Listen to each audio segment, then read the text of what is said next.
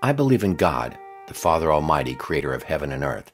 I believe in Jesus Christ, his only Son, our Lord, who was conceived by the Holy Spirit, born of the Virgin Mary, suffered under Pontius Pilate, was crucified, died, and was buried. On the third day he rose again. He ascended into heaven. He is seated at the right hand of the Father, and he will come to judge the living and the dead. I believe in the Holy Spirit, the Holy Catholic Church, the communion of saints, the forgiveness of sins, the resurrection of the body, and the life everlasting. Amen.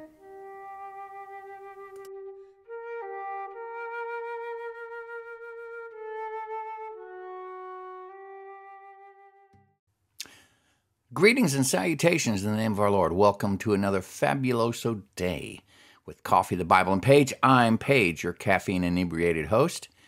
And today we are going to continue our little journey into Leviticus. We're going to look at chapter 3, the fellowship offering, sometimes called the peace offering. I'm going to be focusing on the three offerings we've talked about so far: the burnt offering, which was concerned atonement, the grain offering, which concerned giving thanks to God for his provision. And today we're going to be looking at the fellowship or the peace offering, which is concerned primarily with celebrating the fellowship that we have with God.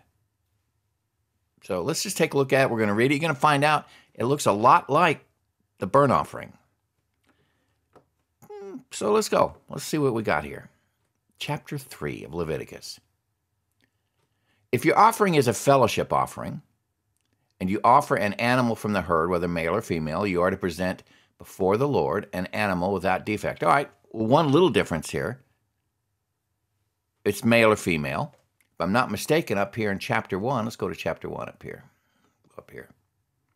All right. All right, it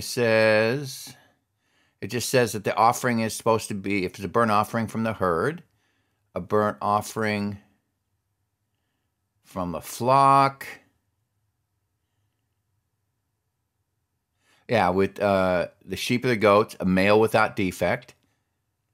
And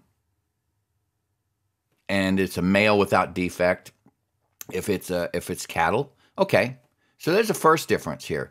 This offering, the fellowship offering, it can be male or female. Okay, got it. You're to lay your hands on the head of your offering and slaughter it at the presence to the tent of meeting. Then Aaron's sons, the priest, shall splash its blood against the sides of the altar.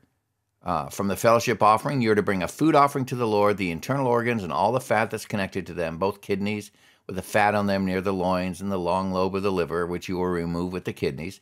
Then Aaron's sons are to burn it on the altar on top of the burnt offering that is lying on the burning wood. It is a food offering, an aroma pleasing to the Lord. If you offer an animal from the flock as a fellowship offering to the Lord, you're to offer a male or female, again without defect. If you offer a lamb, you're to present it before the Lord, lay your hand on its head and slaughter it in front of the tent of meeting. Then Aaron's son shall splash its blood against the sides of the altar. And from the fellowship offering, you're to bring a food offering to the Lord, its fat, the entire fat tail cut off close to the backbone, the internal organs and all the fat that's connected to them, both kidneys with the fat and then near the loins, and the long lobe of the liver, which you will remove with the kidneys. The priest shall burn them on the altar as a food offering presented to the Lord. If your offering is a goat, you are to present it before the Lord. Lay your hand on its head and slaughter it in front of the tent of meeting. Then Aaron's sons shall splash its blood against the side of the altar. And from what you offer, you are to present this food offering to the Lord: the internal organs, all the fat that's connected to them, both kidneys with fat on them near the loins, and the long lobe of the liver, which you shall remove with the kidneys. The priest shall burn them on the altar as a food offering, a pleasing aroma. All the fat is the Lord's. This is a lasting ordinance for the generations to come wherever you live. You must not eat any fat or blood. Okay. I thought it was interesting. It says here, if you offer a goat, present it before the Lord, lay your hand on his head and slaughter it. Okay, we got that. Aaron's son splashes the blood. From what you offer, In other words, out of this goat that you're offering, you present this food offering, the internal organs, the fat, kidneys, liver, the choice parts of it. You offer that. Now, the language hints at the fact that they keep the rest. I'm not sure. We'll probably learn more about this. Leviticus has more about this as we go on. But what I want to focus on is we have the burnt offering, which has to do with atonement. Atonement comes with a price. That's what that sacrifice is about. You lay your hand on it, and then you slaughter the animal you bring. You dress it out, and then you bring it to the priests who burn it on the altar. And that's easy to see. Atonement comes with a price. When you lay your hand on it, you're identifying with that animal, which is about to die because of your sin. And then you are the one that slaughters it. Well, this is a picture of the sacrifice of Christ. In effect, we slaughtered him. That's what this is a picture of that. Remember we said that when we went through Exodus, how the tabernacle is a picture of the reality that is out there. Well, the reality is this. The blood of Jesus being spilled on my behalf bought me atonement with God. And in the Old Testament, by laying your hands on the sacrifice, you're identifying with it, and you are recognizing that your sin is the reason this animal here is about to be slaughtered. Move forward several millennia, and Christ is on the cross. Our sin is what slaughtered him. When you're identifying with this animal, you are recognizing the fact that you're the reason it's here. If there were no sin, there'd be no burnt offering. If there is no sin, Christ would not have had to die. So that's the significance of the burnt offering. Now, the grain offering, that has to do with giving thanks to God for his provision. A lot of times it's the first fruits of your harvest, and you bring it. So the price you pay there is you are recognizing with the very best of what you have, or the first fruits, you're recognizing God's provision, and you're giving this offering in faith that God is going to continue the harvest and that you will prosper. But it's a thanksgiving offering, giving thanks to God. Now, why should giving thanks to God cost something?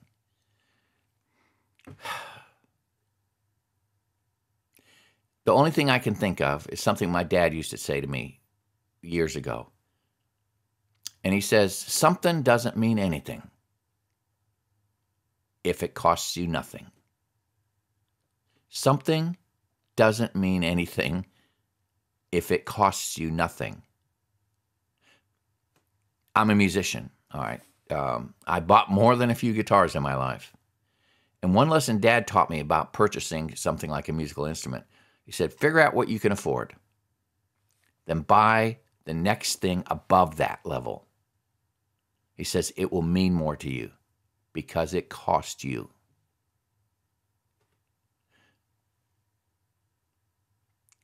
Thanksgiving has a price in order for it to mean anything.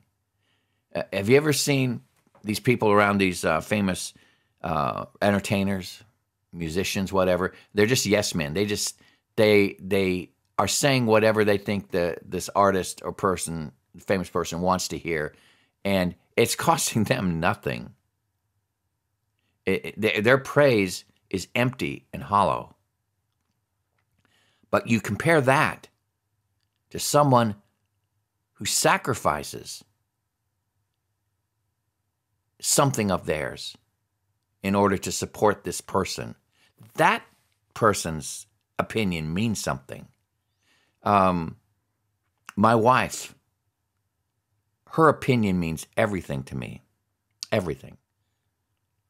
I have seen the lengths to which she has gone to sacrifice of herself to make my house a home for my children and myself. I've seen her sacrifice, and therefore she can say things to me that nobody else can say because she's got skin in the game, as my dad would call it.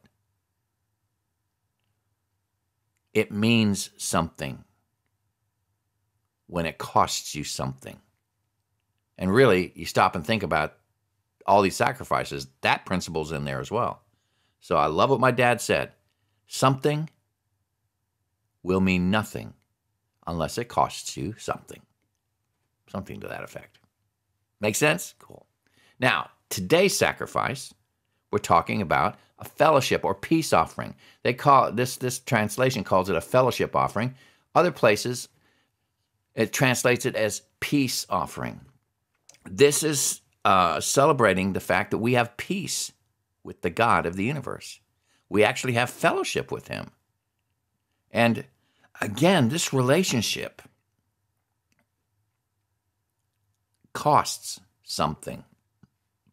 Again, here, you lay your hand on the head of the animal you're bringing. You slaughter it. And you give a portion of this sacrifice to the priest who offers it on your behalf to God. Peace with God comes at a price. Again, it's the price of a substitutionary animal, right? A goat, a lamb, cattle, a cow, a bull. Here it can be male or female. The other one, the burnt offering, has to be just male. Not sure what the significance of that is, but this peace offering also has a hint of celebration attached to it.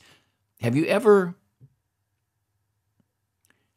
had someone that you really cared about be angry with you?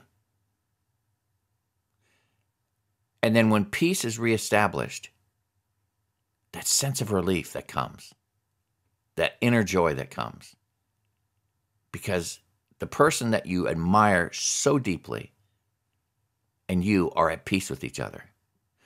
Again, I use the example of my wife because that's probably the most intimate example I have. She and I have had arguments in the past, and we have fought vigorously at times throughout our marriage when we both feel strongly about something. But nothing is sweeter than whatever it is we're arguing about when it comes to a resolution and there's peace in the house.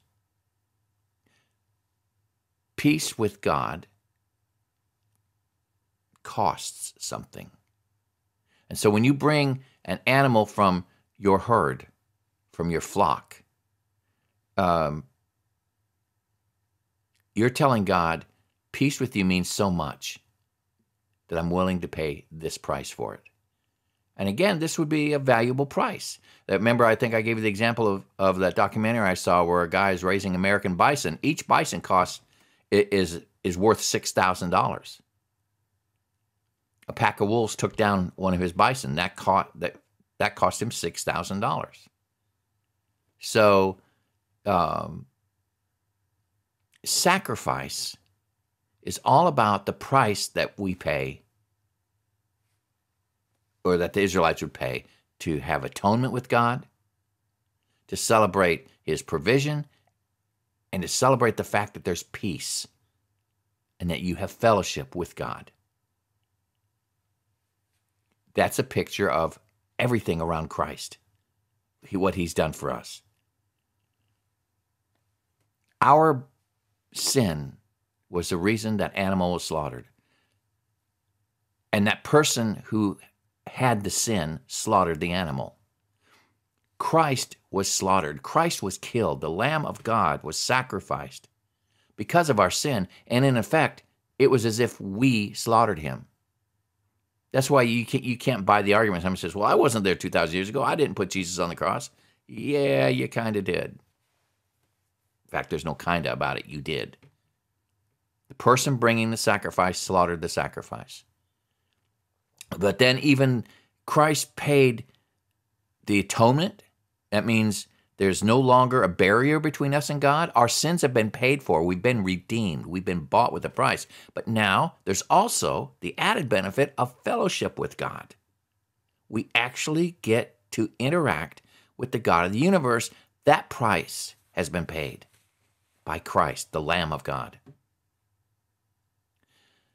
So do you see how these sacrifices are all a picture of centering around what Christ has done for us? Even the grain offering, the Thanksgiving offering, it costs. What does it cost?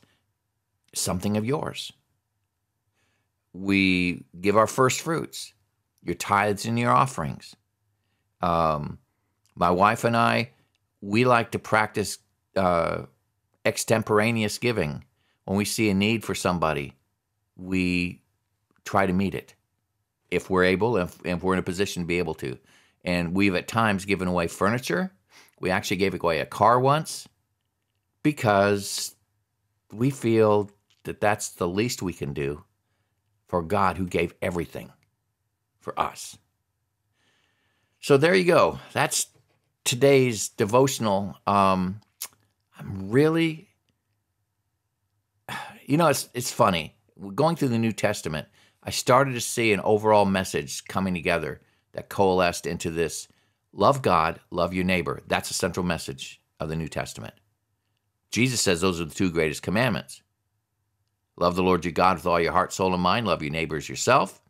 Upon these two hang all the law and the commandments. And then all the epistles are just the written description of what that looks like in different situations in our lives.